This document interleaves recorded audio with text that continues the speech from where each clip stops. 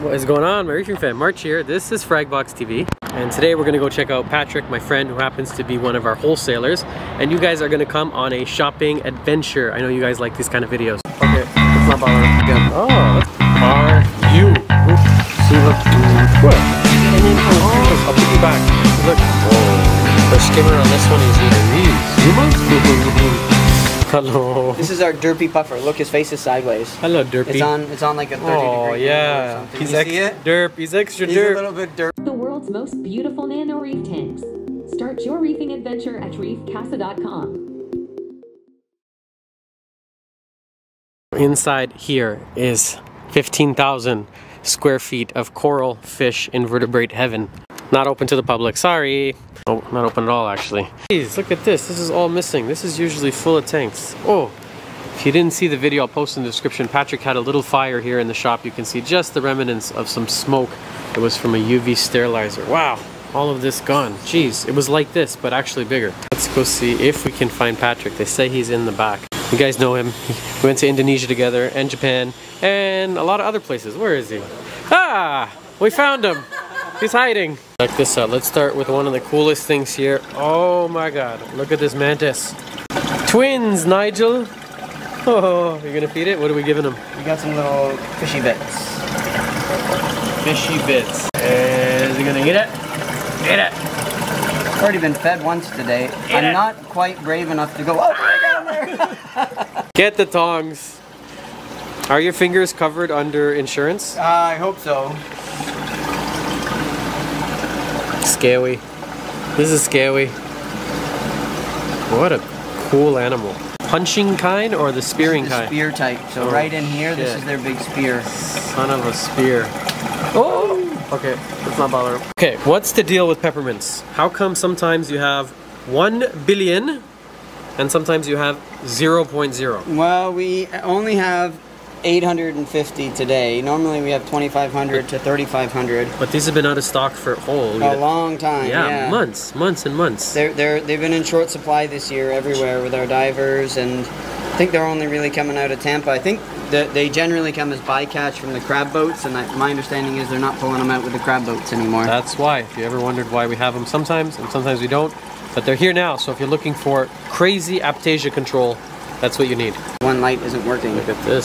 Some new sort of macroalgae. This one's Mexicana. Mexicana. Esto macroalgae habla español. Hola. Good. Oh, that's funky. What is that? It's like a red grape. Oh, give me some of that. Yeah, that's absolutely. cool, eh? Yeah, we're always on the hunt for new macroalgae. Patrick gets in a lot of weird shit. Yeah, so we got a bunch of weird stuff over here. Weird shit. Yeah, this is the mangrove tank. Over here. Check this out. Well, they're all underground right now. There's a bunch of fiddler crabs in here. Oh, I'm gonna take him. These are exceptionally rare and they're really cool. And he's coming home with me. He's giving me a really cool idea. I'm gonna redo one of the tanks in the shop, and I'm gonna do it like this. I think with sand halfway up. Tonga Nazarius. So cool. Yeah, look at the size of these Nazarius snails. Babylonias. Very good at mixing the sand, keeping it clean. This is a really cool tank, actually. Very unusual. These are some black mangroves, and so they'll be cleaning up the tank as we go. And beautiful size. Right, hopefully they'll stay nice and short. We put some prolifera in here and let that spread. This is an exceptionally rare glass anemone. Sell for thousands of dollars. Nah, it's aptasia. We should get some of those peppermints in here. Well, this is to feed our Bergias. Oh, perfect. Look at all the little pods swimming around next to the sea hare. Hello. Oh, look at the sea hare. Great algae eater. If you're looking for something to eat hare algae, the cows of the sea. One of the cool things about these inverts, and some of them that we stock, a lot of them that we stock, we stock them for a purpose. So bumblebee snails are known to eat vermitid snails. Vermitid snails. Yeah, that's the main reason. Other than looking really cool, like the shell is so neat, and they look like these little cute bumblebees, but almost everything eats something else. So a lot of these cleanup crew or reef janitors that we stock, they serve a purpose. Some of them are just for fun. I would say like I'm taking one home. That's not a squat. What the fudge is that? Yeah. What are we looking at? Oh my god, what are you?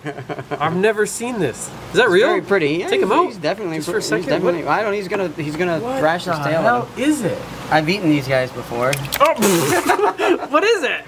a type of lobster. Oh my goodness. Okay, never mind. I'm not taking it. I thought that was the little squat lobster. No, no, no. Okay, so this serves no purpose. This is just cool. This is a cool animal. Pick it up real quick. Well, I'm not exactly gonna grab a fire urchin. Use your hands. Yeah, it's okay once they're loose. Be cool, man. Oh, my fingers are tingling. Just. I had a lettuce nudibranch once. I put it in the tank and it like flew right into the fire urchin. Well, you have to hit the inner spines. The inner spines are the ones that hurt more, but it's not that bad. It's kind of like a bee sting. Check this out. Anytime I come here, I always try and pick the smallest ones because a lot of our customers have small tanks, but it's hard to find small urchins. So I'll go through them and hand pick these. These are going to come back with me. They're on sale on the site right now. They're 30% off. These are tuxedo urchins. This one's kind of cool because it's a red. Again, very powerful algae eater, very important part of your cleanup crew, and exceptionally cute. Doesn't have too many corals, and we'll go look at the other side. I'm going to just show you a couple more of the inverts before we move on. But emerald crabs, lots of emeralds. They get their color because they eat green algae. Very good cleanup crew member. Are you? Who is this? Who are you?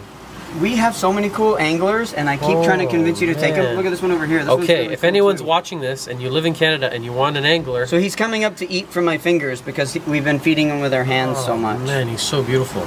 Right? Is he gonna bite your finger? No, but he wants fish. Is this like a frogfish? Yeah, it's like a frogfish. Same thing. It's beautiful. Beautiful black and beautiful orange spots. Say beautiful again. Beautiful. He is beautiful. He's amazing. Incredible. Got some empty tanks. Cleaning? Yeah, just cleaning. Summer cleaning. This is the time to do it. Regular maintenance. No friggin' way. Are you gonna sell me some of this Halimeda? Well, I gotta get it to grow more, otherwise you will buy all of this in the first week. You're right, I will. Bumblebee shrimp. These are very cool. Do these serve a purpose other than looking really cool? I believe they eat the tentacles off Torch corals. No, not torch corals. Urchins. Oh man, they're so cute. So do they serve a purpose? Not really. Where'd he go? Oh, he's gone. He jumped. Donald Duck shrimp. This would be something I think that is just funky. This is just coolness. Just cool to have. Look at that. Just weird. The beak. That's where he gets his name. Quack. If you guys see anything in this video and you want it, you can just request. Patrick is only a 10-minute drive from us. I try and come out here as often as I can to pick stuff up, but there's so much more here than we stock. So if you see anything in the video and you want it, and you're in Canada, we'd be more than happy to bring it in for you and ship it like this. Little arrow crab. Hi, buddy. Pat says there's stingrays in here, but I don't see them. Where? Where? You gotta get a handful of Oh, down here. Oh my goodness. Look at that. And then the rays will eat out of your hands. What are those The sharks calls? won't. Blue dots? See, look. What a cool animal. Right, this guy we've had the longest, so he eats from your hand. How about that shark over there? These are little, I believe these are gray sharks, and they're from Sri Lanka, and they actually stay the smallest of all the cat sharks. Beautiful. Hermits, 4 days. He's got to have, I don't know, 5,000. How many hermits would you estimate you have in stock at any time? Hermit crabs? How many thousand? This week we're probably lower. We probably have 5,000 or 6,000. I don't know. A lot of Hermes. A lot of. If you want something to eat the detritus in your tank, they're really cool. They live in the rock or sand. These actually are scavengers, so we have them in here so that when we feed everybody in the jars heavily, and then we clean the jars out, and all the food falls below the rack, they clean up all the leftover food. He doesn't want to come. Sorry, buddy. Well, these are a functional part of our cleanup crew. Come, it's just for YouTube. Once I'll put you back. Look, you're famous. This is going to be a medium sort of video, so 5,000 to 8,000 reefing nerds are going to see you. You're the most famous starfish that ever lived. Okay? It's Patrick. That's Patrick. Okay, this is quiz of the day. Which one? That? Yeah, not the animals, but all the little things attached to the rack. Oh, I don't know if I can zoom in that much. Oh yeah, you can kind of see it. If you guys see what's attached to the rack, comment below. This looks like a softy, massive softy grow out tank. Every store I think has one of these where you just throw the cabbage, the GSP, the Xenia. Chop things up. Chop. Yeah, the leathers. Very nice cabbage. Don't eat it. Whoa. Cocoa Puffs? Cocoa Puffs. Oh, touch them. So we keep all of our Bloop, bloop, bloop, bloop. harlequins in here too. You can see them all. Oh yeah, that's a really nice, that's a show size. Yeah, it's a nice big show size. This is another very utilitarian, is that the word? Utilitarian? Yeah, utilitarian, yeah. If you want to get rid of Strina starfish, some people believe that they are invasive and they're pests. I've done a couple videos on them where I try and persuade you that they are not. But if you have too many in the tank, these will absolutely destroy, decimate There's a population. flounder hiding in here too, if we can find them. Taking home this feather duster. Oh, too late. He closed up. It's a purple-yellow duster.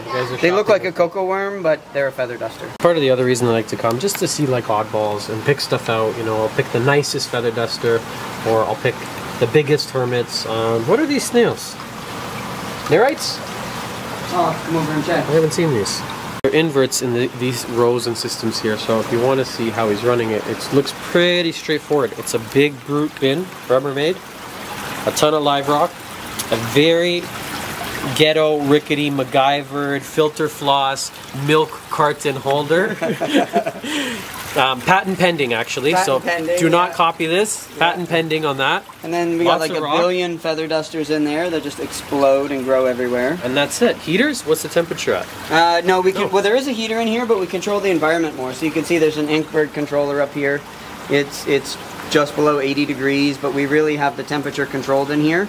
And then no that skimmer. controls the tank. No skimmer. No skimmer. Some nice big Vectra. This gets so many water changes just from invert shipping out that the skimmer is sort of secondary. Look how simple it is. It's just really a holding tank for floss and some rock. For skimmer on this one, he's using a Nios Quantum 160. So you figure it's a 160 gallon rated skimmer on probably 800 or 1,000 gallons. So you do know how to do it.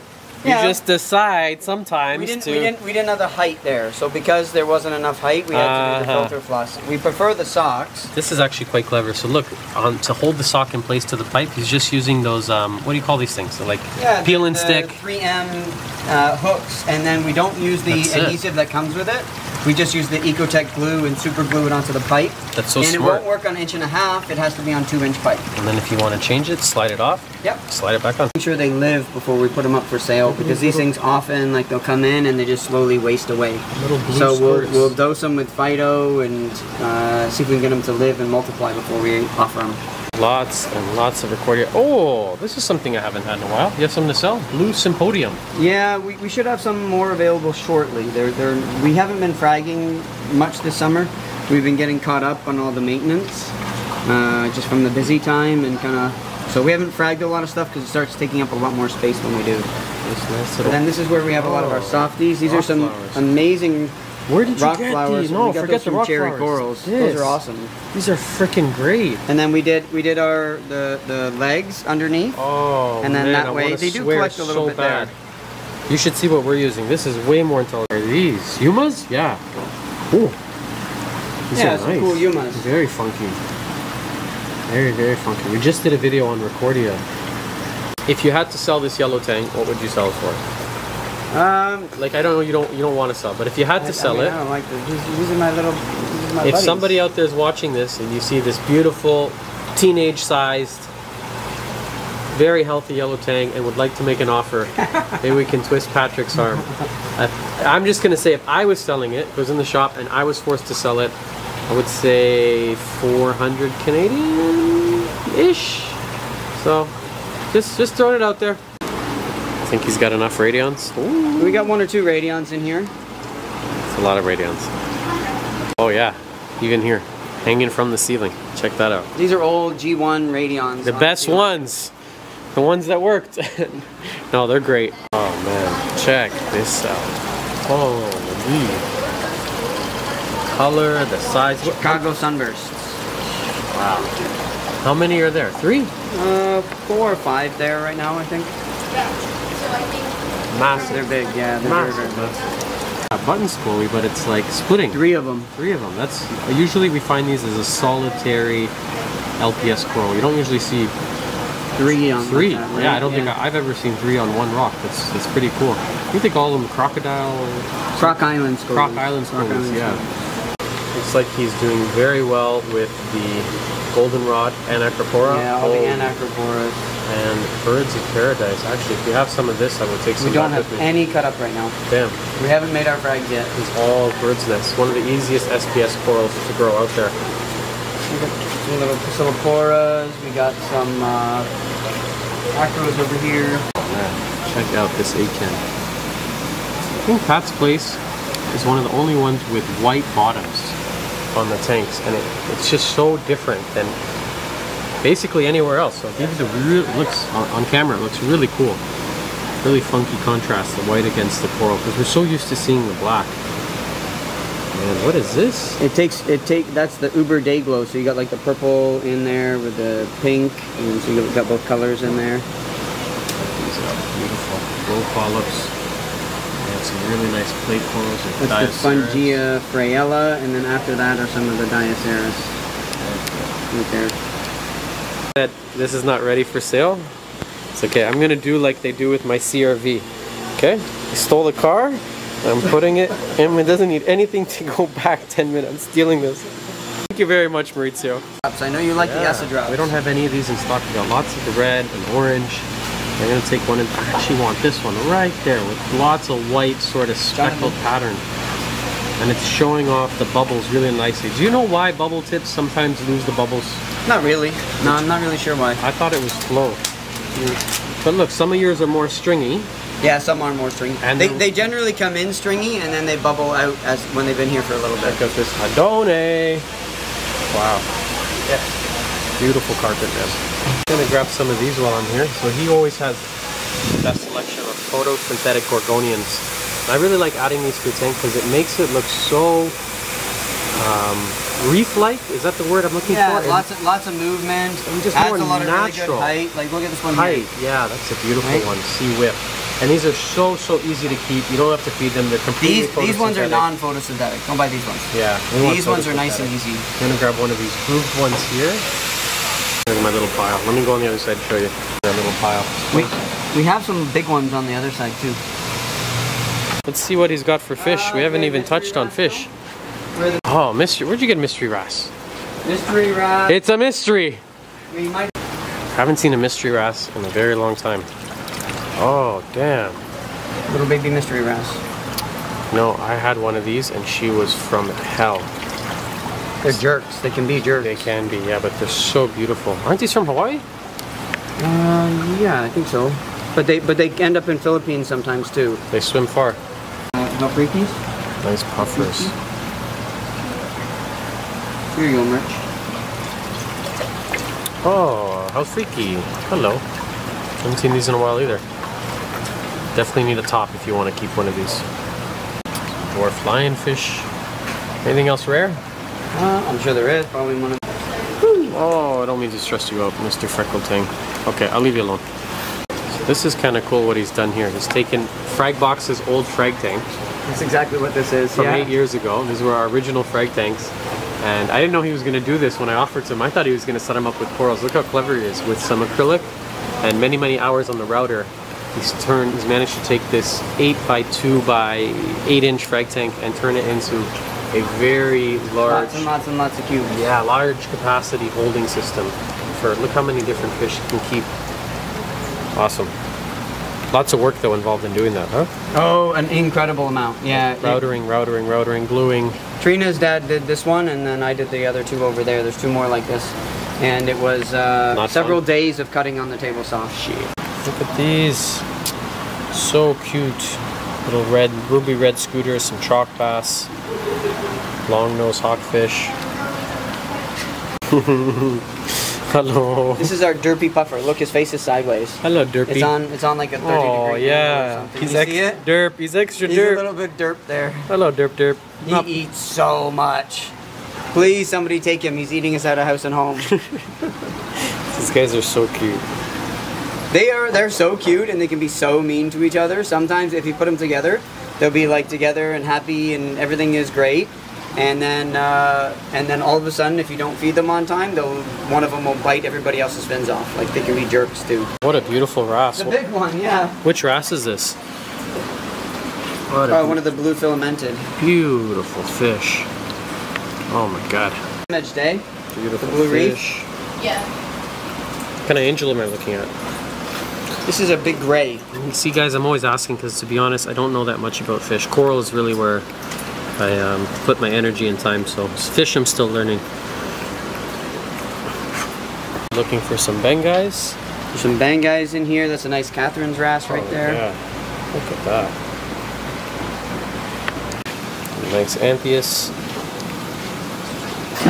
It's just so many fish, like rows and rows and rows of fish. Wow, check out the UV. What kind of UV? Ultra? Ultraviolet. Let's go over there. Let's go ask him what he's doing, because we're thinking about redoing our fish system. As you saw in the other video, we have one that's leaking. This is a really unusual one because their sump is 4 feet tall. Yeah, the sump's pretty big. Look, we actually got has a stool to go up. so that you can see in. And this was an acrylic tank, like a display tank. Yep. At some points. Yep. 4 feet by what? Probably 30 inches wide, maybe, and 8 or 9 feet long or so. How did this thing come from? It came out of somebody's house, and they were shutting it down, and it had leaked and destroyed the floorboard, so they wanted it out when the new owners bought the place. And it's kind of been added on and added on and added on. So we have the aqua ultraviolets here, so you can see the water actually goes up. A lot of people will actually mount the UVs this way, which is actually bad because you get an air pocket in here and that burns out the bulbs. Speaking about UVs, it has to go this way. Yeah, well, that's the price when the UV goes wrong, right? Was it one of these? It was a metal halide UV sterilizer. Okay. And it was that when we had the power surge, it also blew the circuitry board that should have shut it off when the flow shut off. Does a hobbyist need a UV sterilizer on their tank? What is your opinion? That's a good question. I mean, if you're going to have Achilles tanks and such, I think that would be a very good idea. A smart investment. If you're going to have all basic stuff, probably not. Yeah. And right? as a store selling Absolutely fish? Required. Absolutely required. Absolutely required. Look at the size of that skimmer. Is it on? Yeah. No, it's off right now. Just they're in cleaning mode right now. And it feeds into a nice bio tower, so this is a big bio tower here going all the way down. So normally the skimmer is flowing into the bio tower, and then we have probably, which is filled with marine pure blocks. There's a lot of blocks. And then in here there's probably 50 to 80 marine pure blocks. Wow. So just... And that's it. That's all the biological filtration, and then it's just filter socks again with our little clip.